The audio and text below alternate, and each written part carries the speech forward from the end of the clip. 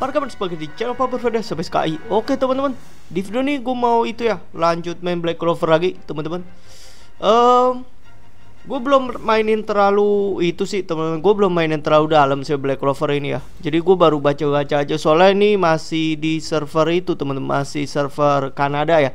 Jadi nanti kalau udah rilis yang global yang di SEA teman-teman, Southeast Asia, Asia Tenggara ya, itu bakal bukan di reset sih ya, kita mesti ulang dari awal lagi gitu. Jadi gue mau coba nih, gue udah lihat summonnya teman-teman, gue udah lihat gacanya ya. Jadi ini, oh ya, ini ada PVP ya teman-teman, ada player versus player ya. Jadi kita mesti hati-hati dalam ngelihat karakter teman-teman.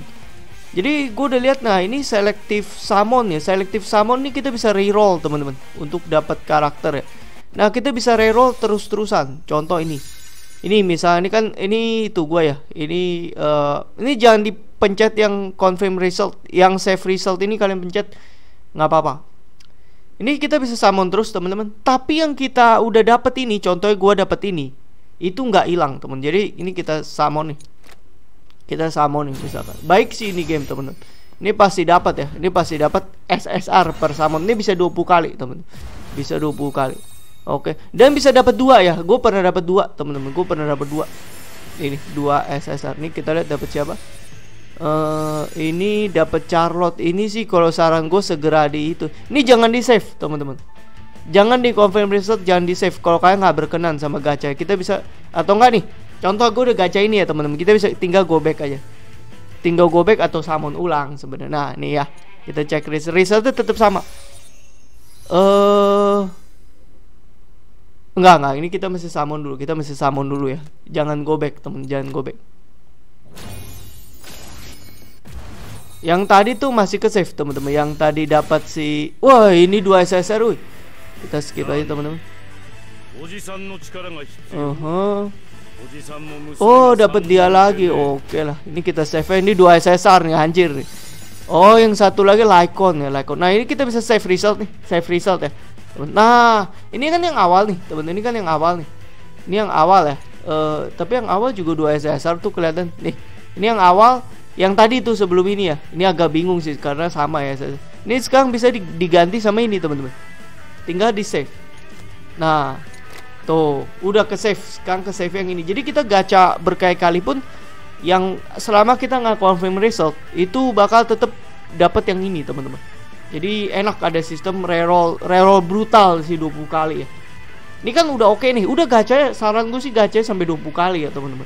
Toh ini udah di save. Ini misalkan kalian nggak takut hilang yang ini gitu loh, teman. Kita summon. Nah, ini kan 2 SSR ya.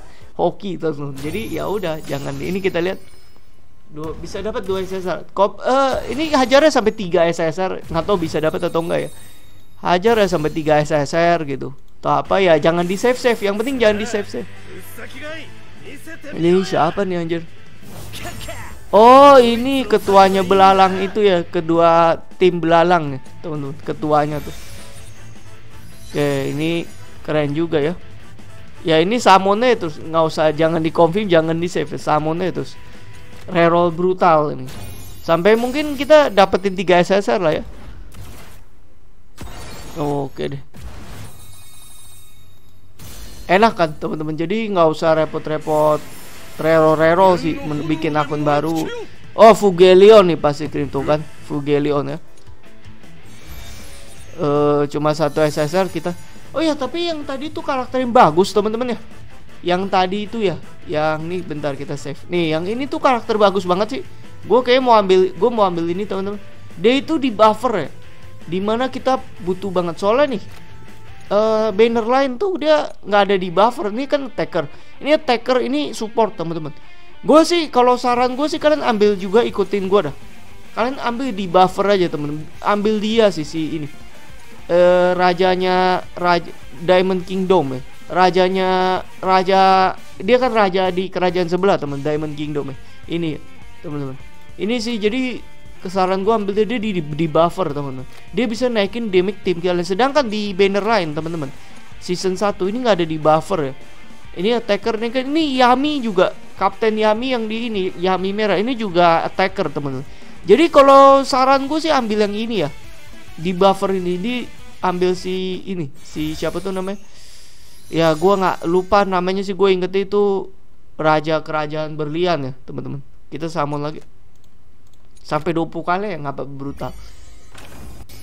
Coba kita lihat ya. 2 SSR. Pokoknya dia kalau itu, ayo berubah dong kayak tadi. Enggak ya, tadi berubah kan ya. Ini dapat dia lagi anjir. Tapi enggak lah, ini jangan diambil lah anjir. Jangan diambil. Nih, Lotus. Jadi si Lotus ini menurut gue pengen mantepan tadi lah 2 SSR ya. Tuh, 2 SSR anjir ya. Ini skip lah ya. Hajar summon lagi. Baik ya ini game, teman-teman. Dikasih reroll.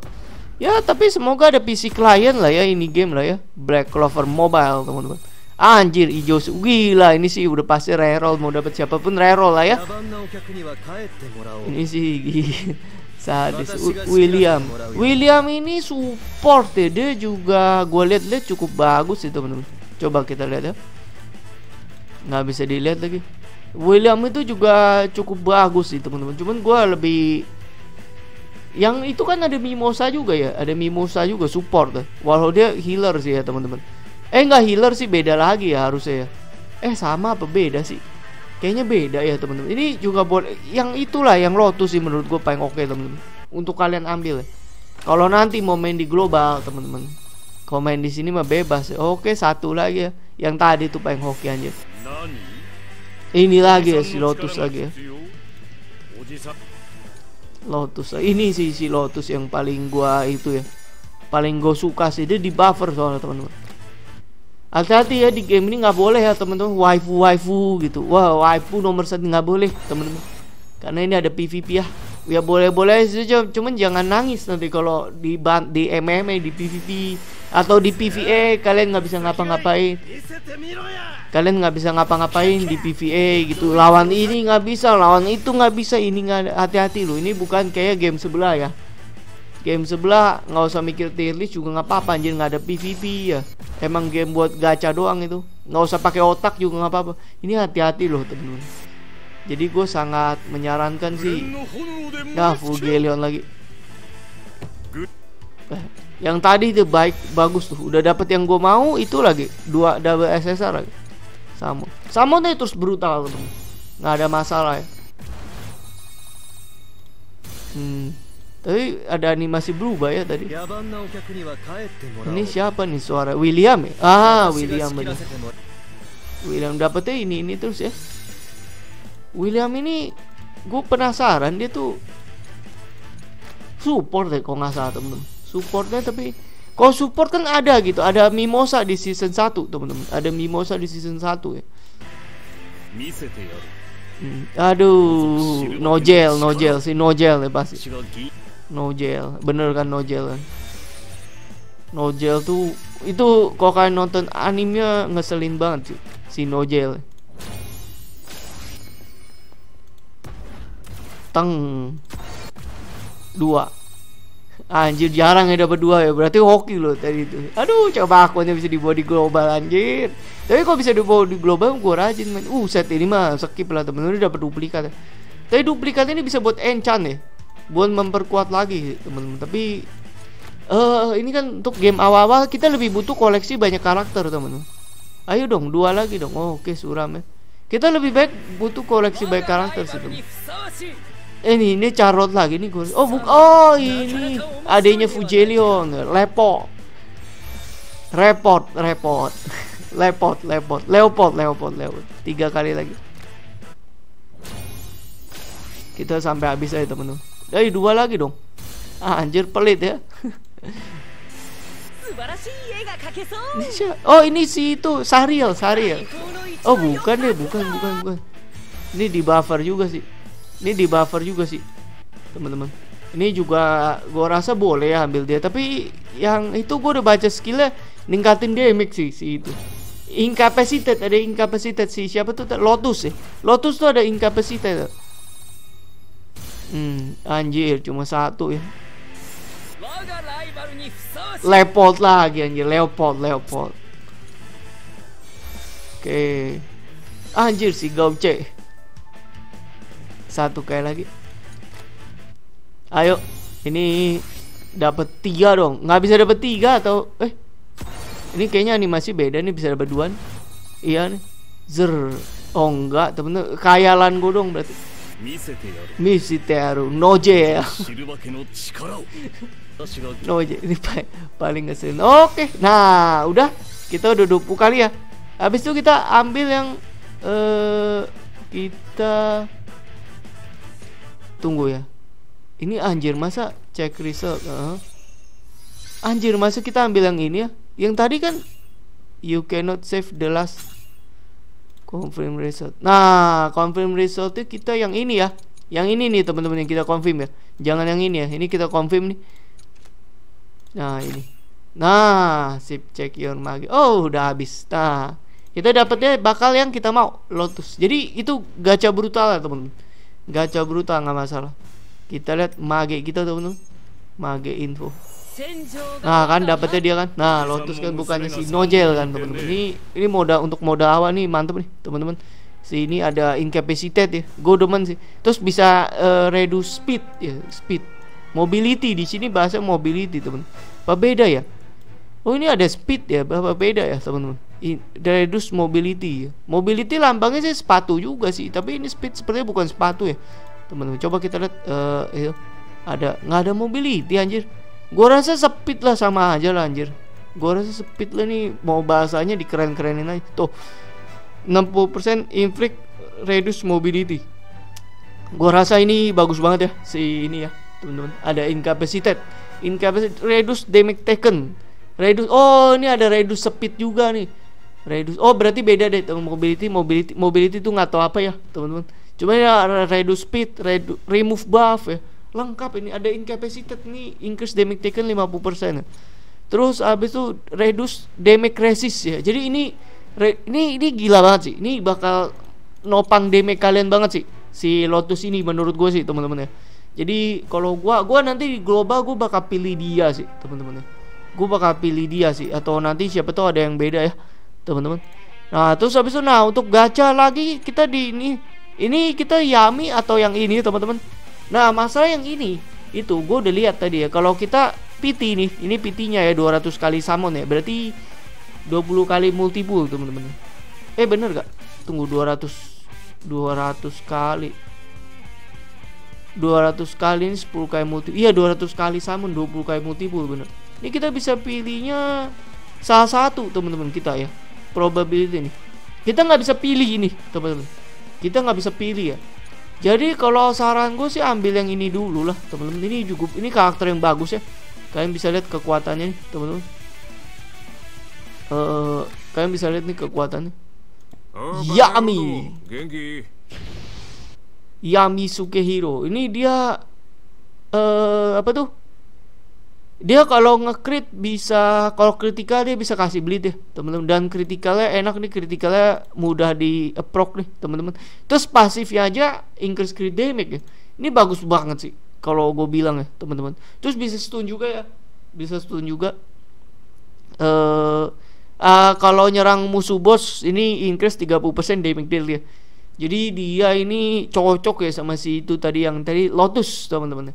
Si Lotus tadi kan increase damage. Nah ini grand crit rate teman 18. Ini mantep banget ya. Mantep banget Yami Sukehiro ini. Tapi statusnya saya nggak bisa kita lihat ya crit rate berapa persen. Tapi tenang ya, ada increase crit rate teman. Mantap lah ini Yami. Nih gue demen banget sih. Ininya skip dulu lah ya. Combine attack. Kita lihat skillnya kan ada 3 tuh. Sebenarnya skill tuh ada 3. Increase crit rate. Ini special skillnya 80% inflict bleed. Nah sedangkan yang udah kena bleed, sedangkan ini bisa landing. Oh enggak deh, kalau yang bleed baru crit teman-teman.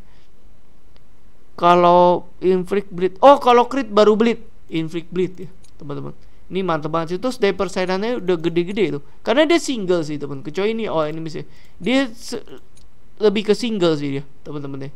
Ini an enemy, ini an enemy, ini yang itu area.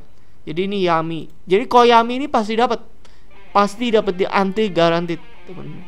Kita coba ya sekali ya. Ini dia perlu 1.200 nih sekali gacha teman-teman. Nah udah beli, yuk.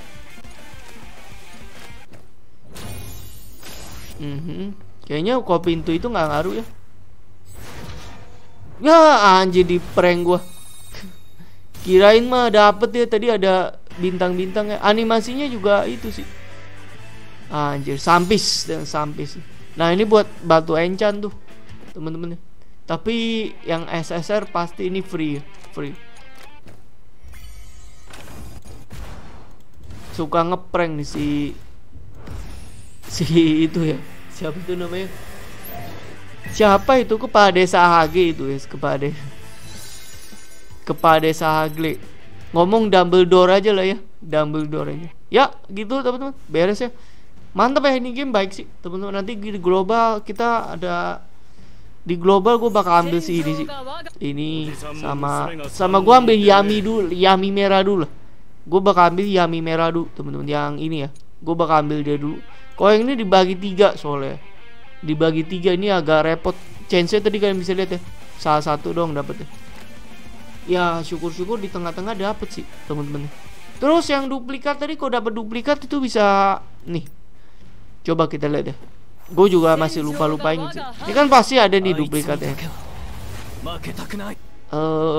Kita bisa level up ya. Duplikat tuh memperkuat ya, memperkuat apa enchant ya ini ya. Duplikat tuh memperkuat. Nah ini nih teman-teman nih. Gila, gue berarti belum dapat ya. Berarti gue belum dapat itu tuh. Enchant, bisa di enchant tuh. View enchantment level coba. Enchant pasif, ini enchant pasif. Oh berarti nih enchant ya. Enchant tuh perlu duplikat. Tuh duplikat ya. Perlu duplikat. Naikin status, naikin CP teman-teman. Naikin CP dia ya. Naikin CP. Berarti sebenarnya penting sih. Nanti di endgame pasti kita ngincar duplikat terus ya. Nah ini kan udah ada nih teman-teman. Udah ada itunya ya. Udah ada. Oh tapi ada. Gue ngerti deh temen-temen, gue ngerti deh. You do not have. Ini nggak harus pakai dua-duanya deh. Can be used to ancient. Harusnya sih nggak perlu pakai dua-duanya ya temen-temen ya. Harusnya ya. Tuh. Ya nggak perlu pakai dua-duanya berarti. Yang itu juga ada enchant ya. Tuh, ini nggak perlu pakai dua-duanya berarti. Tuh kita pilih salah satu aja sih. Ya ini buat versatil temen-temen. Ini dipakai ke hero apapun bisa. Jadi masa baik ya ini game ya, nggak harus duplikat hero yang sama gitu teman-teman. Ya udah gitu aja. Sekian video kali ini teman-teman. Semoga bermanfaat ya. Sampai ketemu 19 September deh. Sebulan lagi ya teman-teman. Paling ini gue main iseng-iseng aja lah teman-teman. Mungkin gue juga mau live-in kali ya teman-teman. Kalau sempet ya. Cuman untuk hari ini gue nggak bisa live. Besok Rabu untuk Kamis, Jumat gue usahain lah. Thank you udah nonton. See you on the next video. Bye bye semuanya.